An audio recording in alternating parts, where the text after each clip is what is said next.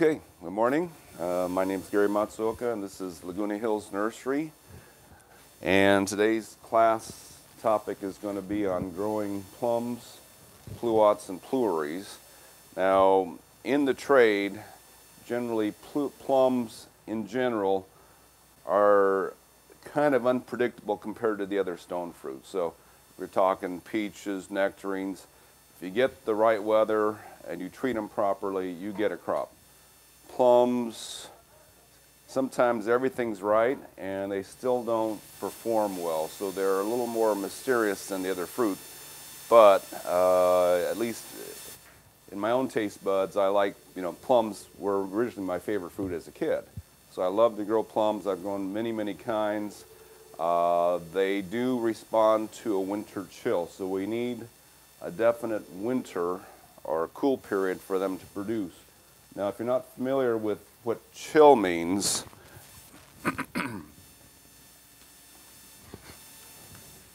so it's called a minimum chill requirement.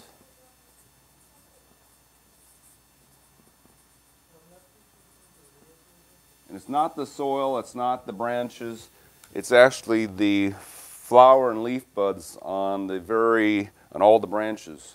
Individually, they have to receive a certain amount of cool weather in order to finish proper development and then bloom, make leaves, make fruit, all that. And the temperatures that we're working with, there's more than one model that research have created, but the one that we follow we think is correct means that you've got to have so many hours between 34 degrees and 55 degrees Fahrenheit. It's not constant. You don't get 1 hour at 34 degrees. You don't get 1 hour for every hour you spend at 55. And you get more than 1 hour apparently if you're at around 44 degrees. So it's a curve.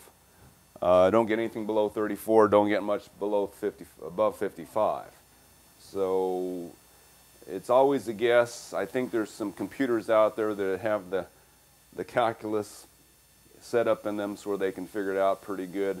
But still, we're guessing, because unless you put a tree inside an climate-controlled greenhouse, there's no way you know for sure. And I don't think they've done that many trees in greenhouses. Everybody just watches what the trees do and calculates what the minimum chill is, and we're guessing. We're always guessing what it is. And in fact, we think it takes like 10 years for us to figure out exactly what the chill is, and sometimes we still get surprised. So in Orange County, you can say the average should be around 300 hours for the winter period. Now, the winter period, we consider anything from about mid-November to late March. And the earlier you get that cold seems to be more, the trees seem to be more productive. If you can get all your cold before February, then it's great. But we've had some years where we didn't, like 2 years ago, we didn't get any cold until March. March was the only cold we had, and a lot of trees did quite well. We were amazed that year that they responded to that late a chill. But this year we've gotten 200 hours at least at this point. We're going to lose some in the next week with the 80-degree temperatures that they're predicting. I don't know if we'll get there or not. And then hopefully, because still have 2 months of winter left, that we'll be able to capture that and get going again. So you get chill between these temperatures. You kind of lose chill if you're above 60. I don't think you lose chill if you go too cold. And in Orange County also, there's flat areas, and the flat areas tend to get about 300, maybe a little more than 300 hours. But there's also hills, and there's also riverbeds.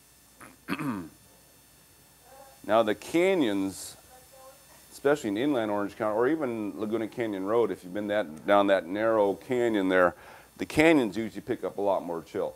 The cold air forms at altitude and it drops.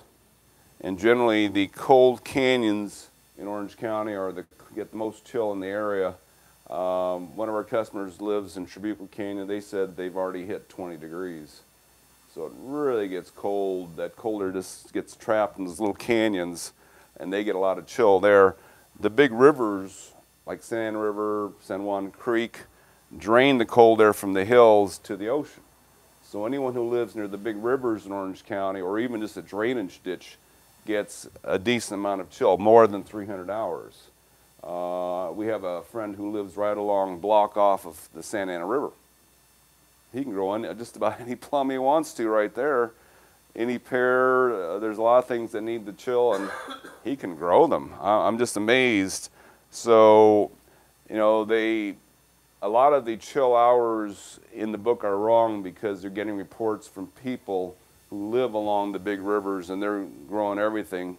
So they think that a lot of fruit trees don't need much chill because they're here and they're fruiting really well, but they're not taking into account the real microclimates that exist.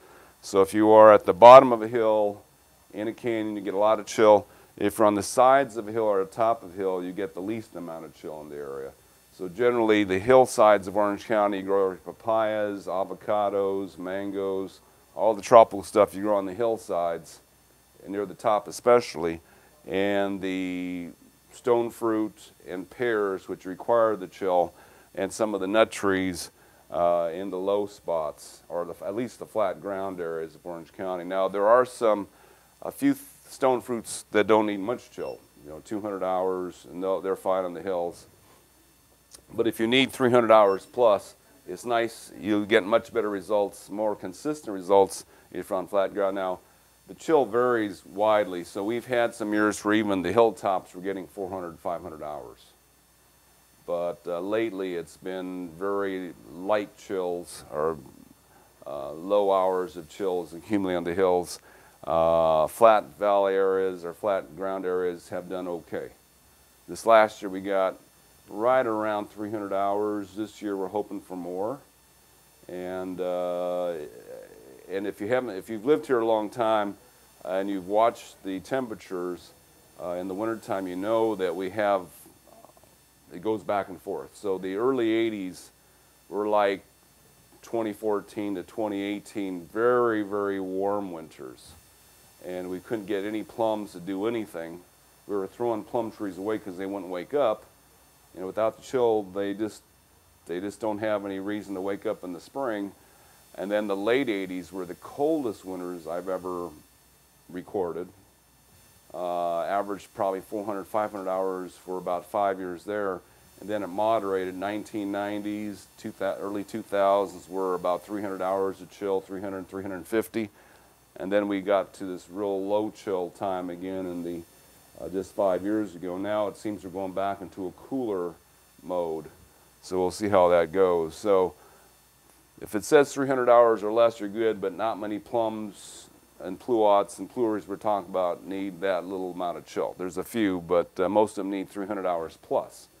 So now in your own yard, if you have a house, north side, south side, in the wintertime, the sun's angle is such that you get a lot of shade on the north side of the house, no shade on the south side. In fact, south side, you get radiated heat.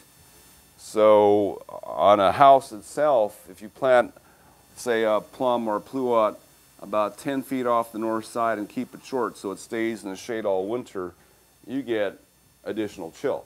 South side, you get less chill than normal. North side, you get a little bit more. And the nice thing about being a few feet off the north side, in the summertime, the shadow doesn't hit the tree, and you can get enough sun to ripen the fruit. So the nice thing about plums, pluerries, pluots is most of them ripen in the summer when the sun is the highest. And you need that sun right when they're ripening the fruit. Within the few weeks of ripening the fruit, you need more sun to get the flavor and the sweetness. So north side, make sure it gets sun in the summer, is not a bad spot if you have a problem with your chill, if you're on a hilltop. The other thing is, if you're on a sloped area, cold air gets trapped behind fences or buildings. You get cold air built up behind those, and that's another spot. Just behind the fence or on the top side of a fence that's trapping cold air.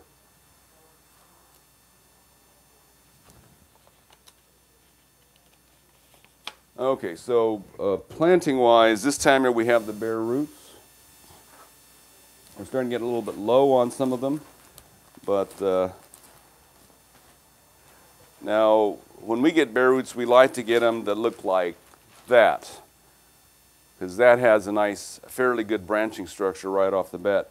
When orchards plant, they usually buy, now this says 1/2-inch caliper. I would say they're a little generous, and it looks more like 3/8 inch.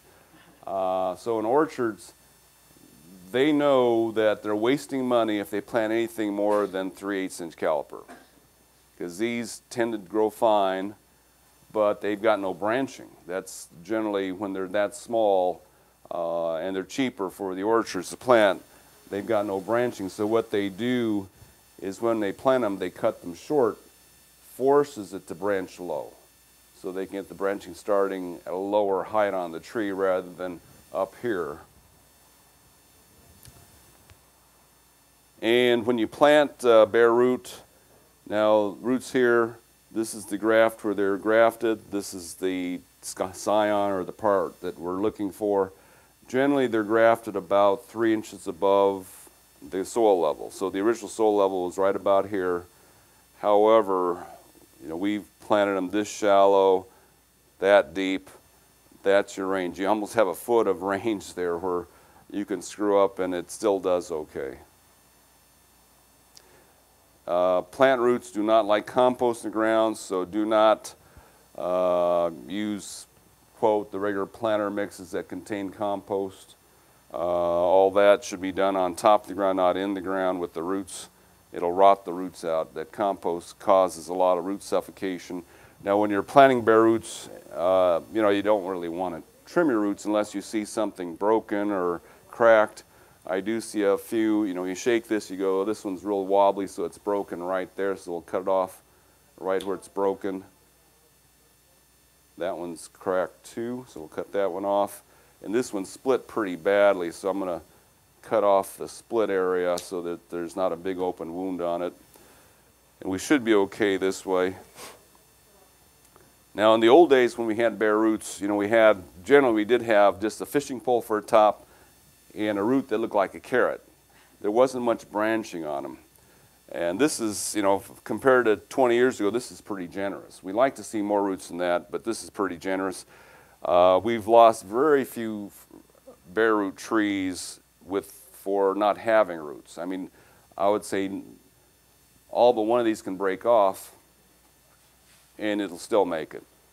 They don't seem to suffer that much if you have just a little bit of root on them. With the branching, well, this one's broken, we'll cut that one off. This one will save. But what we do with this one is after we plant it, we'll cut it down right at the point where we want the branching to begin. Otherwise, it might start from the top. You never know where it's going to branch out from. Now, in theory, you can take a branch and curve it like this and not have to waste it, and it'll branch right at the top of that curve. So that's another option you have, but it's generally just easier just to clip it off. And a lot of people will say, well, I don't want to lose the height. Well, the one thing to know about most of the fruit trees we sell bare root is they all grow too big.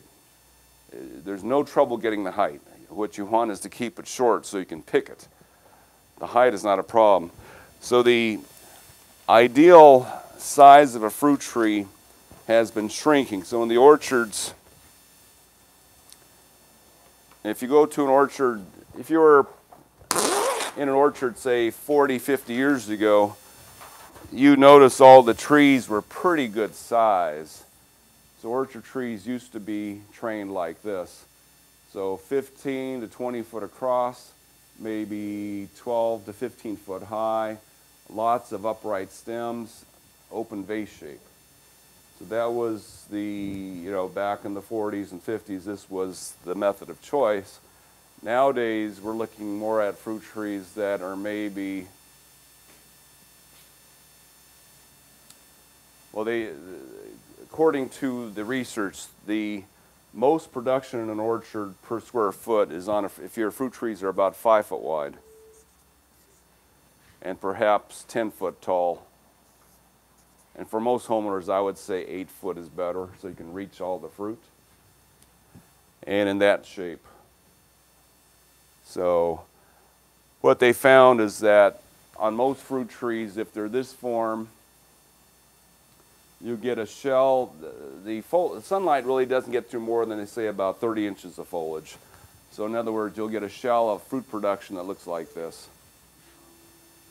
And you have a big empty spot in there. So you're wasting a lot of space. With the fruit tree 5 foot wide, and that the entire thing's in production. You have to spend more money up front, plant more fruit trees, maybe 8 times more, 9 times more fruit trees on your property, but then you get a lot more fruit for that effort. The nice thing for homeowners is you can plant more fruit trees in your yard. You know, every 6 feet you can put another fruit tree, keep it 5 foot wide, and have more different varieties ripen at different times. Because if you have a tree this big, and my first plum tree was this size, it's about 400, 500 pieces of fruit, and you have 2 weeks to do something with that fruit. So generally a lot of it ends up on the ground spoiled. Fruit tree this size, this is maybe 50 to 100 fruit here. And generally a family of 4, 5, you can eat a lot of that, at least half of that. Yeah. So this is ideal. Now there's different ways you can do multiple fruit trees too. Now we don't generally get plums or pluots multi-grafted trees. They make them. The problem with them is there's not many plums or pluots that do well here, so you have to choose them very carefully, and usually the multi-grafted ones don't have the right ones for us. So we tell you to get separate trees, and if you wanted to really save room, you can grow them as one tree. So you can say,